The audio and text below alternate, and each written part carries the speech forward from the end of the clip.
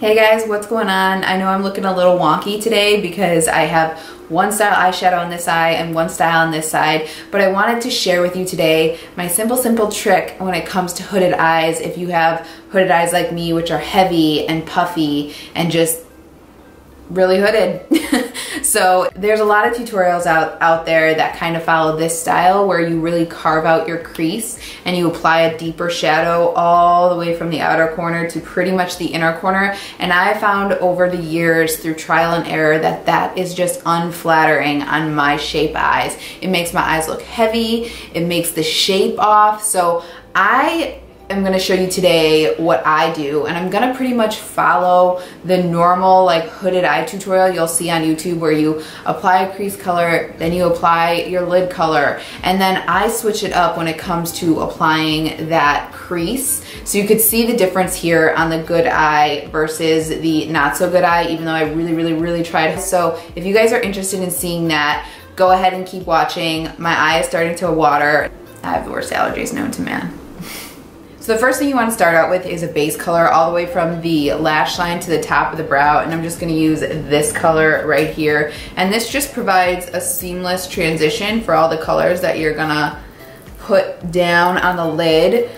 So then what I always like to do is I like to take whatever contour or bronzer I was using for that day. So I'm just using the Anastasia contour powder right here, and I have contoured slightly on my nose here, and I'm just gonna take that same Morphe M505, which is what I just applied that base shadow with, and I'm going to work that into the inner corner, and this just gives me more depth to my eye. I don't always do this, but if I am doing like a hooded eyeshadow tutorial, I will do this because it makes my eyes appear larger. So I can see, again, when I bend my neck back slightly, I can see the natural shadows in my eye, and you can always feel for it with the back of your brush.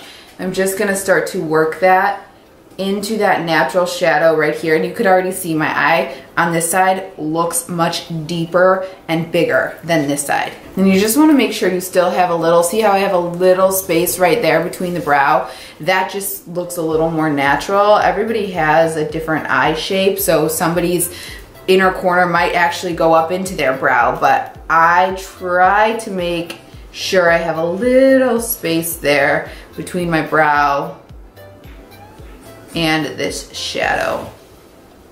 And then of course you don't want any harsh lines, so just go ahead and take a fluffy brush and blend any harsh edges.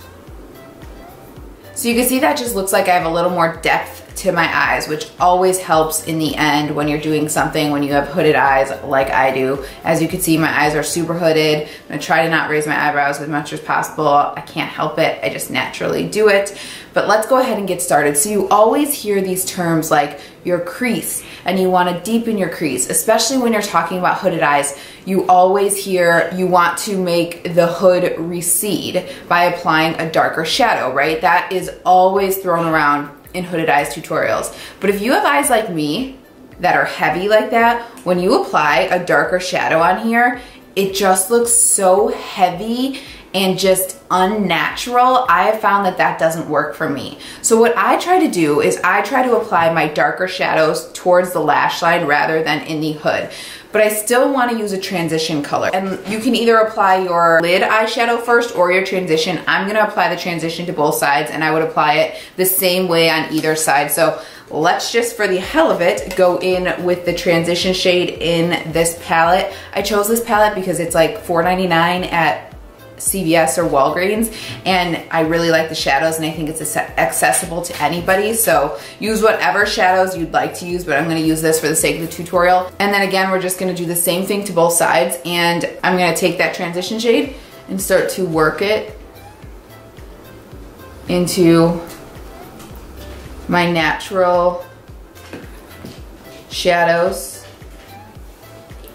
And you could see of the two transition colors, there's one here and one here, I took the lighter color because I find, again, with hooded eyes, it's always best to use lighter as you kind of move up rather than darker. And I'll show you what I mean in a second when it comes to blending a darker shade into the crease. But for the most part, most tutorials will start with a transition shade like this in their crease.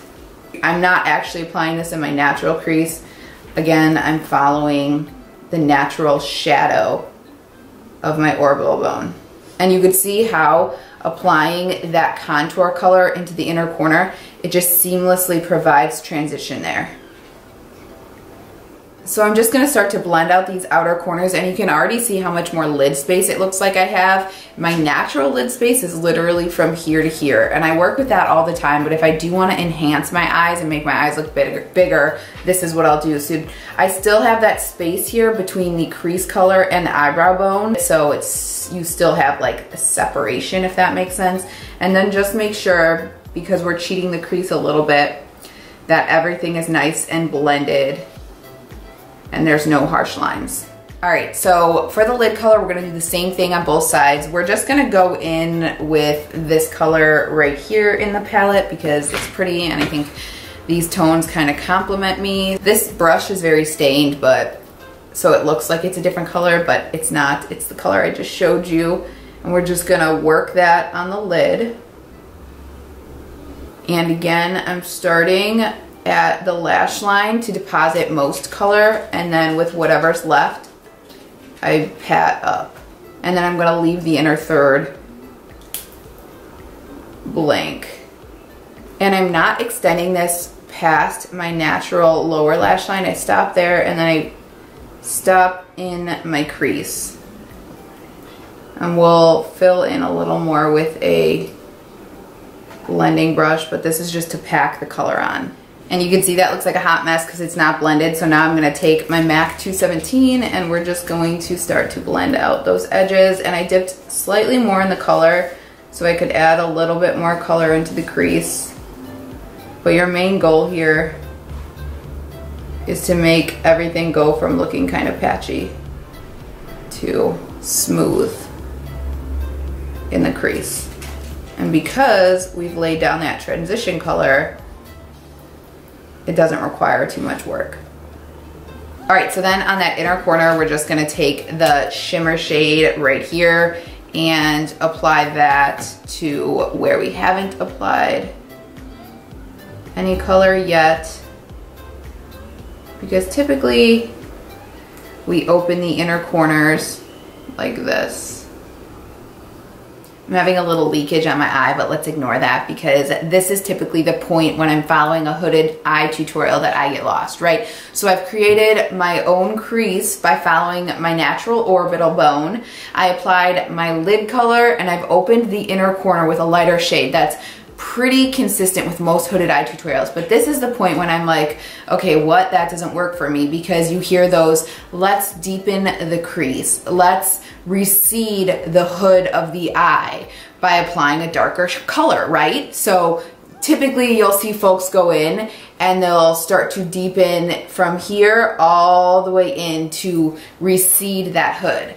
That does not work for me, and this is what I'm going to show you when it starts to kind of look strange on this eye and what I would typically do on this eye, right? So like I said, I like to keep most of the color towards the lash line. For me, that's just more flattering. Again, this is what my hooded eyes look like. I have a very, very heavy hood, so when I go and apply darker shadow in there, it just looks super heavy. So again, going back to our palette, let's go in with the shade below, this shade right here, which is a little bit darker. And I'm gonna take that on a more precise brush. So let's grab our Morphe M507. So this is gonna be the bad eye, and I'll show you what I'm talking about. This is typically what you'll see when you're watching hooded eye tutorials. They start to deepen this area in the like crease that they've created by bringing it across.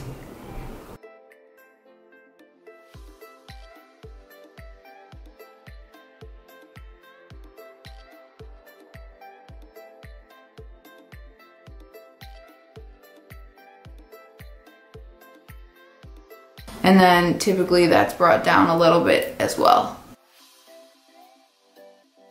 And I'm gonna blend this out and try to make this look good. Then I'm gonna show you my trick on the other side. And even though this is the side that doesn't work for me, I'm still, like I always do, trying to make it work. So I'm really gonna blend these outer edges, and I'm gonna extend it up so I can lift the eye rather than drop the eye. You can see already my eye is starting to look heavy. So let me show you what I would do with the good eye. There's two options here. I would either take that shadow and run it along the lower lash line and keep it consistent with going from darker to lighter, or I would keep it really tight in my outer corner rather than extending it into this fake crease and bringing it all the way in to like accentuate the heaviness of my eye. So let me show you first the like lash line. What I would do, I would take a really pointed brush. This is just a ColourPop E10. I'm gonna keep that really tight to my lower lash line.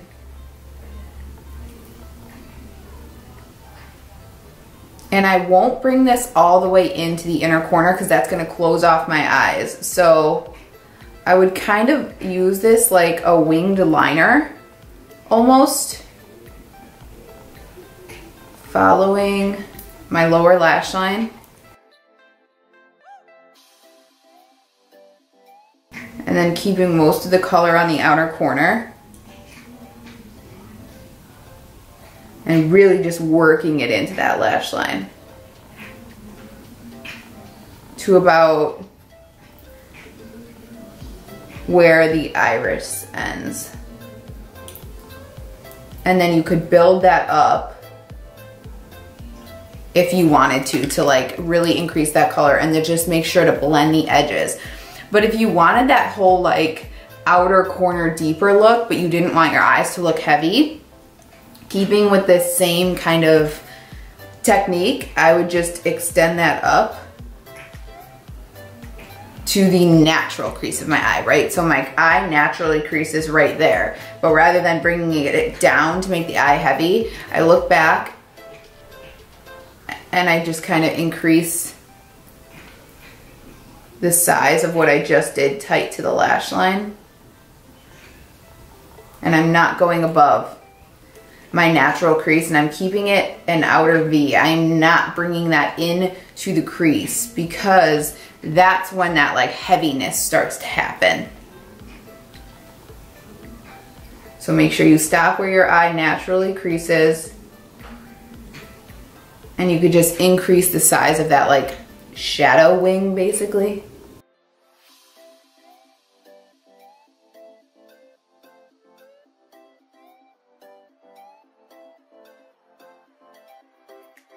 And then just make sure you blend the harsh edges. And a little bit of it, I'm gonna get a little bit closer, a little bit of it is gonna carry into the crease, but I do not let my brush go farther than the outer, it's almost like the outer fourth. I wouldn't even say the outer third.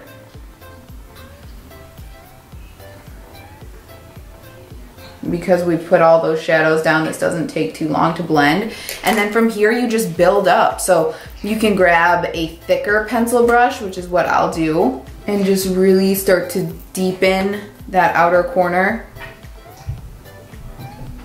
Make sure every time you do, you blend. And then I'm gonna go back into that lid color once again. And now that I have the outer corner defined, I can kind of raise that shadow on my lid. It is all about the blending with these hooded eyes and the layering and all that good stuff. So I'm gonna deepen this slightly and we should be good to go. Now you can really see what I mean with how this side just looks a little more heavy, even though I've blended it out, but this side just looks more open and like more flattering on this shape hooded eye. So let me quickly start to work in the bottom lower lash line because I feel like everything just kind of comes together a little bit more. So we're gonna kind of repeat the steps. I'm just gonna take a pencil brush, take the lid color to start and work that under the eye. And then again, just take that crease color and darken the outer corner. And then again with that shimmer shade, we're just gonna pull that down. So now that I have my lower lash line on, hopefully you guys can see the difference here. I just find that there's not enough tutorials out there for hooded eyes like mine that highlight this technique. It's just too heavy when you have a really heavy hood like this, and I find it's the same thing with mature eyes, to really bring in that crease color all the way to like your 2/3 of the way in, because it just makes your hood look heavier. And I've blended this out as much as possible. You could see it's patchy because there's so much texture when my eye kind of closes. It's just really hard to make that work. And then it's also just not flattering for my type of eye. So let me go ahead and look down so you guys could take a little bit of a closer look here. It's astounding to me how much more flattering such a typical technique can make my eyes look. So yeah, let me go ahead and apply mascara, and I'm gonna put a nude liner in the waterline, and then I'll meet you back here in a second and we will sum everything up.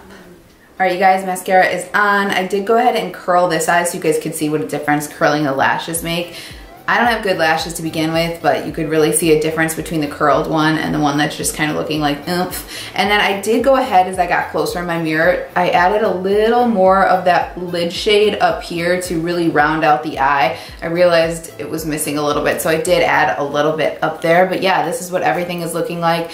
Good eye versus bad eye. So you can see it's a very, very subtle difference, but I see so many hooded eyes tutorials that really like try to carve out that crease with a darker shadow, and they bring it all the way in. And for me and my shape eyes, it's just too heavy. And you could see it when I kind of don't hold my eyebrows up, which I do all the time.